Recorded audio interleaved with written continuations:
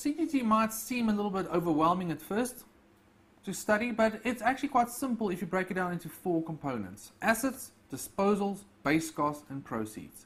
I want you to study these sections in isolation, focus on what they are, because when you bring them together, it really is just taking those individual sections and bringing them all together nicely into a calculation. So we're going to start talking about an asset first.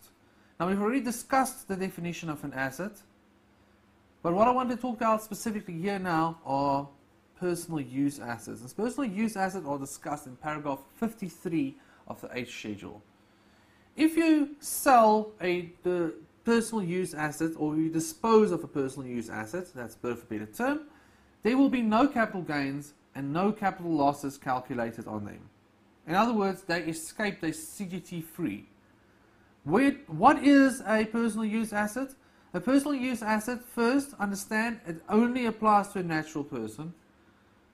A company can't have a personal use asset. So it only applies to a natural person, and it is an asset that was used mainly for purposes other than carrying on of a trade. Other than means not for carrying on of a trade. Right, so something that was not used for trade. So less than 50% of the time used for trade, more than 50% of the time used for personal reasons. So your personal vehicle, your house, your furniture, your clothing, your personal cell phone maybe. Those are all probably personal use assets. But now there are certain assets that we want to tax. Now, why do we have personal use assets? Let's actually quickly talk about that. What do you think happens to the majority of personal use asset, the value? They tend to decrease. Think about a car. If you buy a car for 100,000 rands, 3 years later, that car is worth 60,000 rands. Right, so if you sell it, proceeds 100,000, base cost 60,000. Furniture, clothing, your cell phone, all of those things that do the same thing. Because you use it, the value goes down. What about your house though? Most of the time that goes up, right? So, how do we get that to be taxed then? The house increase in value.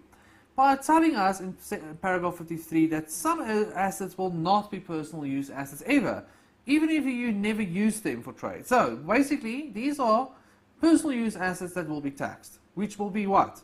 Coins made mainly from gold or platinum, which the market value is attributable to the material it is made out of. Right, so that's a Kruger Rand. The price of gold goes up, the price of Kruger Rand goes up. An ancient antique coin, the value of it will go up because of what its age is, not because of the material it is made out of, the gold or platinum. So that will be excluded still, for example. Immovable property, here we go. Probably the most important one, immovable property. So if you sell a house, there will be CGT on it. Aircraft that weighs more than 450 kilograms when empty, and a boat longer than 10 meters. If you sell those assets, there will be CGT. Why? Well, maybe the reason is actually because that these assets are typically assets which are owned by the more wealthy people. Right, so it's tax on wealth basically. Financial instruments like shares. Okay, so there are a couple of more ones, guys, discussed in the paragraph which you can refer to. These are by far the most important ones. Then, so this means, remember now what it means. A personal use asset means there's no capital gains or losses. Now we say this is not a personal use asset. So what does that mean? It means thus must calc capital gains plus losses. So if you sell your house, if the proceeds of your house is $1 million and the base cost, let's make it 3 million just for example, and the base cost is 4 million, you will have a capital loss of $1 million. Okay, that's allowed. But they say in paragraph 15, you can't claim a capital loss for an aircraft that weighs more than 450 kilograms or a boat longer than 10 meters. So these two assets. So they say, if you sell a boat, remember now, so this means, here's my boat. If I sell the boat, proceeds 100,000, base cost 80,000, that's a capital gain of 20,000, that will be taxed. If I sell the boat, proceeds 100,000, base cost 180,000. That is a capital loss. That will not be allowed.